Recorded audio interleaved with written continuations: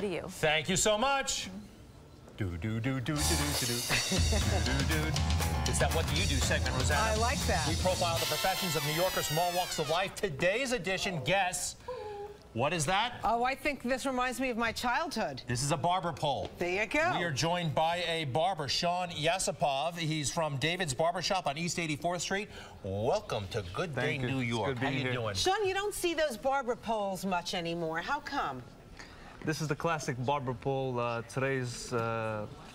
Today's mostly modern barbershops, hair salons. The classic barbershops are not so often to be found. Well, we like it old school. At least I do. Yeah. How long have you been cutting hair? Been cutting hair for about 9 years now. 9 years? One thing about barbers, you're on your feet the whole time. Exactly. It's tough, right? Yep. And your dad is in the barber as well? My father's in the business. His great uncle taught him the business, and then my father taught me the business. We have a family establishment on the Upper East Side on 84th Street. Do you love what you do, Sean? I love it.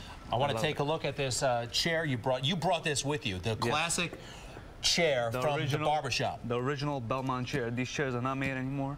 How much is this chair? Oh, you can't. It's priceless. Pretty much priceless. Yeah, whatever the price. What do you charge for a haircut? Haircuts are $16. $16. What do people tip these days? Average is $5 tip.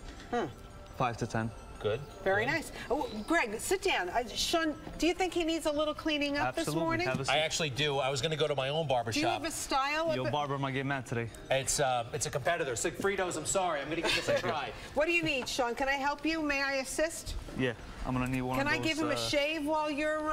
By the way... You trust her with a shave? Oh, my... Put that down. Okay.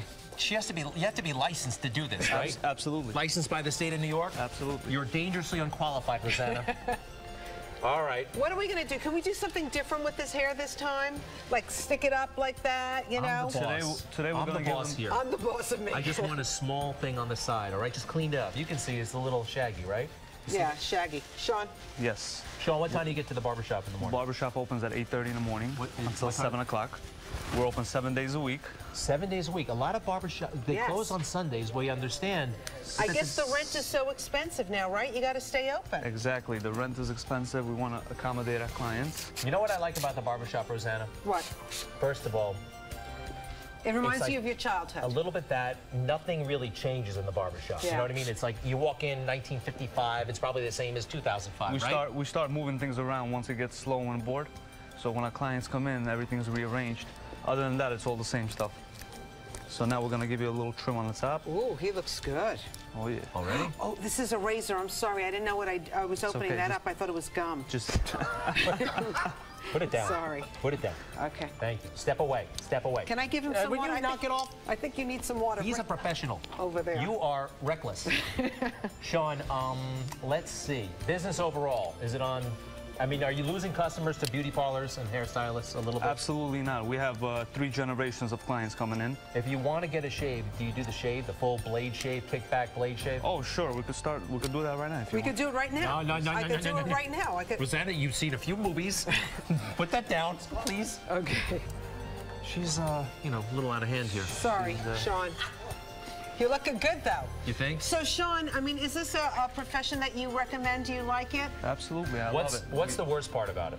The worst part about it is the long days. Long days and all that time on the feet. Exactly. And, Sean, do people come in, you know, in the women's salon, we confess to our stylists. Right. In the barbershop, do the men come in and tell you their problems? They trust their barbers more than their lawyers. They trust us. They tell us about all their problems. We know everything about everyone. As my barber knows, the guys at Sigfrido's 23rd and 1st, it's a competitor. Are you finished? No, I'm not finished. No, he's not finished. This side is a little longer than the other side, Sean. I go to sleep in the chair. I like to go to sleep. Good, Sean.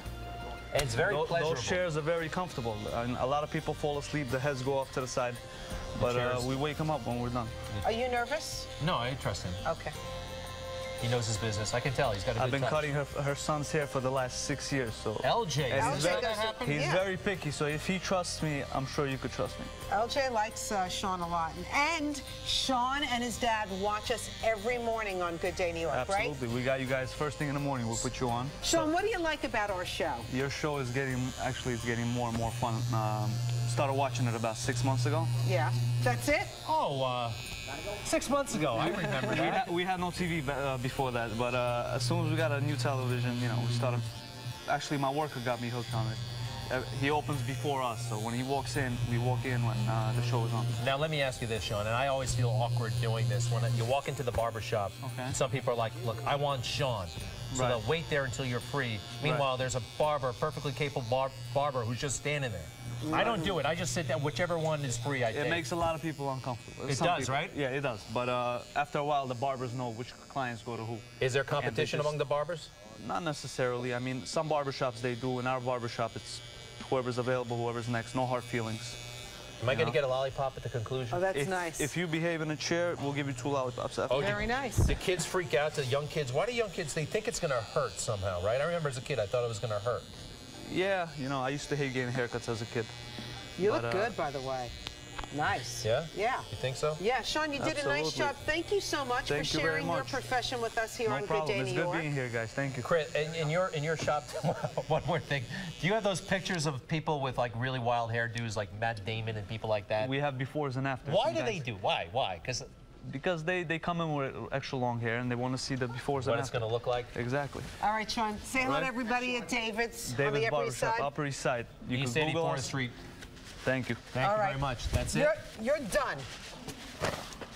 Really? Oh, you're good for Zendaya. Thank you very much. Sigfridos, I'll see you later this week if I need a correction.